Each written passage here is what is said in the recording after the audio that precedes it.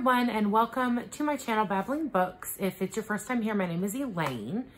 If you are a returning viewer, thank you very much for clicking on my video again. This is just going to be sort of a casual conversation, and I'm going to talk about some of the books that I've bought more recently. I think there's about 19 or 20 of them. I'm filming this really late in the evening. My mom and dad took our kids camping, and I've been meaning to make this video for a couple of days, but I really just wanted to spend some one-on-one time with my husband, you know, because it's the summer and, you know, the kids are home, you know, for the majority of the time. And we had a really good weekend. We went and saw my in-laws, dropped the kids off with my parents. We tried a new Latin restaurant. We watched like 4 movies. We finally watched a Megan. My husband wasn't really impressed. I thought it was entertaining. But you know, it was okay. But the last one we watched was Renfield, which is sort of like a horror comedy, and it's about Renfield, who is Dracula's servant, his familiar, realizes that he's in a toxic relationship and wants to basically break up with Dracula. It was really, really funny. It had some good action in it, but I like comedy horrors, and so does my husband, so we really, really enjoyed that one. But anyway, my husband's got to go to work tomorrow, and so we went to bed early, and I decided, you know, this was the perfect time to film. Hopefully the lighting isn't too bad. I've got like every light in this room on, so hopefully it's not too dark. And I'm coming to you with my hair up in a clip, and I'm already in my pajamas, and my face is, all the makeup's washed off. So just an informal video. So to start with, we have The Obsession. So when I saw the cover and I read it, I didn't even read the synopsis after that. I just immediately was like, I'm getting this book.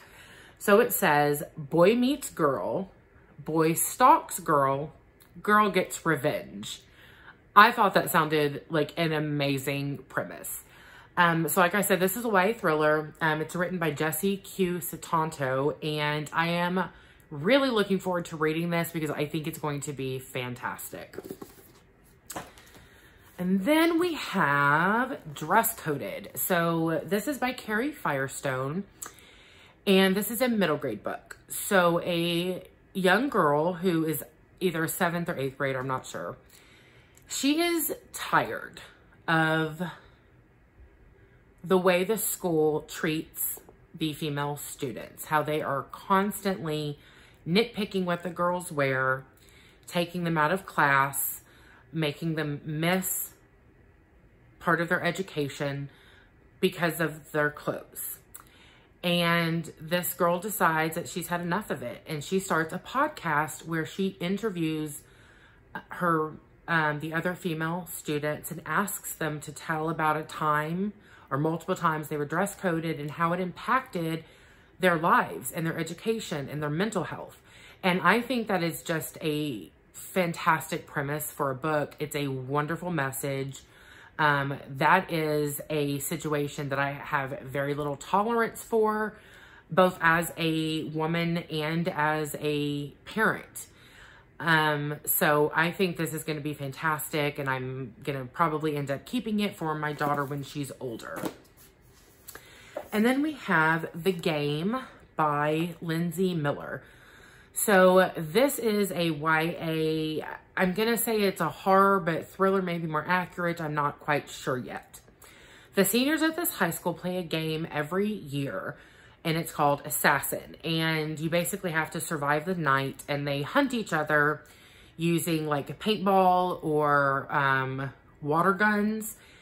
And this year, somebody is actually killing the kids who were playing. So they literally actually at this point have to survive the night. So I thought that sounded like it was going to be an entertaining read. So this one is The Campbell Lake Summer Camp Massacre, a horror B-book by Lewis Stone. So I found this on a BuzzFeed list, and I was really intrigued by the idea of a B story because I like B horror movies. So this is basically a group of teenagers who are counselors at a camp end up being massacred. And it just reminded me a lot of like Friday the 13th. So I thought I would give it a try because it sounded, you know, fun. And then we have The Science of Nutrition by Rhiannon Lambert. It's debunk the diet myths and learn how to eat well for health and happiness. So my husband and I recently switched over to being pescatarians. And it's been about 2 months. And I think we were like so many, probably millions of people, that there are so many mixed messages now about nutrition. You know, you have keto, which a lot of, you know, and this is not judgmental. I'm not trying to judge in any form or fashion the way other people eat, but, you know, you'll watch or read one thing about keto, and then you'll read something else about how, you know, keto is going to lead to high cholesterol and very poor health. And then you read, you know, the only way is to do a raw plant-based. And I mean, there's just so much information out there, and it can be incredibly confusing. So I wanted to find a book that focused on the science of nutrition, how your body reacts to food. And that's how I came across this book. Now, I've already read a few pages, and I think this is excellent because the author focuses on the facts, the way your blood sugar and your insulin reacts to carbs and proteins and fibers. And exactly what are those? You know, what is a protein? What is a fiber? And she does a fantastic job. And one of the things I did find very useful in here was a chart about complete proteins. But I just think that this book so far cuts through a lot of the BS that you see, especially on social media, about what is healthy and what is not healthy.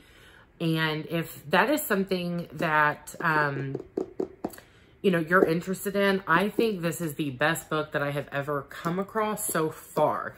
But this isn't a book review, it's a book haul. But the few pages I've read about this have already made me a big fan of that book. And then we have Pandemic by Sonia Shah. So this is basically a study of tracking the different contagious diseases through humanity. Now, it's not that big of a book when you take into consideration how many different kind of contagious diseases there are. So I'm not sure if the author is just going to gloss over all of the different diseases, or if she's going to focus on just maybe 3 or 4 or 5 of them. But I thought this was pretty interesting. I like reading about the Black Death, the plague, and I've read, you know, books that focused on like the different, I wanted to say pandemic, but yes, the pandemics that would like wipe out entire towns, like old Western towns, you know, here in America. So I just find that topic interesting. And then we have The Cabin by Natasha Preston. So this is about a group of teens that are staying what I think is the weekend at a cabin. And when they wake up in the morning, some of the teenagers have been murdered, and the other teens are very certain that one of them is a killer. So just another YA horror. And then we have The Westing Game by Ellen Raskin. So this is, was it Newbery? Yes, this is a winner of the Newbery Award and a Modern Puffin Classic. So 16 strangers have all gotten together to hear the reading of Mr. Westing's will. And it seems like they have to compete in some sort of a game to find out which one of them is going to inherit this man's fortune. And somebody starts killing them. And it had a vibe that kind of reminded me of the Clue movie. And so I thought that that sounded pretty cool because that's one of my favorite movies. And then we have This is Shakespeare by Emma Smith. And this is a nonfiction book. And I'm hoping that this will help me enjoy reading Shakespeare's plays. I like listening to them. I like the movie adaptations of his plays. But I have tried to sit down and just read his plays, and I don't enjoy it. I start to feel sort of lost. I don't feel that way when I watch his plays, but I feel that way when I read them. So I'm hoping this book can offer some insights and sort of like getting, you know, tutoring in Shakespeare. So I'm really hoping that that's going to be a book that I can connect with, because I would like to be able to enjoy Shakespeare. And then we have The Time Traveler's Guide to Regency England by Ian Mortimer. I love the Regency era, and I want to say this is the 4th book that I will have read about the Regency era. And I'm also hoping that this will focus on all of the classes, lower class, the middle classes, and not just the upper echelon and the gentlemen and the gentlewomen. But I've heard a lot of really good things about this series, and if I like this one, I will probably get the other time periods as well. Oh, Poetry Collection by Maya Angelou. So, And I Still Rise is one of my all-time favorite poems. If you have never watched Maya Angelou recite her poem, And I Still Rise, I highly recommend that you do. It just hits you right in the chest. I get goosebumps. I think it is so impactful. I think that Maya Angelou would have been phenomenal to have had the opportunity to meet her. But, you know, she left us with a lot of very beautiful works. So I'm hoping that there are quite a few other poems in there that I will enjoy just as much. And this one is Taste Like Candy by Ivy Tholen. So this is another YA horror. At this high school, every year, the girls that are about to be seniors, which is the last class in high school, they are going to participate in a scavenger hunt that the senior girls who are about to graduate put on for the girls that are taking their place. And this year, the scavenger hunt is taking place in a closed carnival.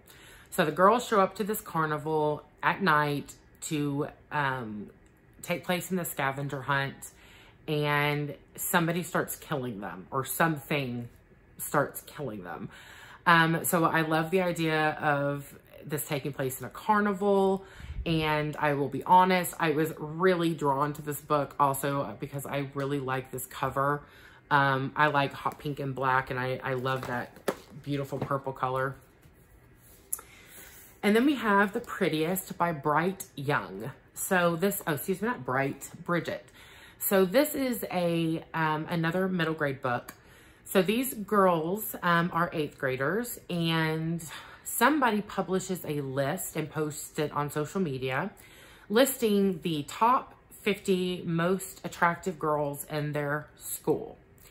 And a few girls, a group of girls, they decide that they are not going to just stand silently by while they're being treated this way. So once again, this is another middle grade book where I really think I'm going to enjoy the message, and that I hope that when my daughter's a little older, that she might want to read it. And then we have Campfire by Shawn Sarles.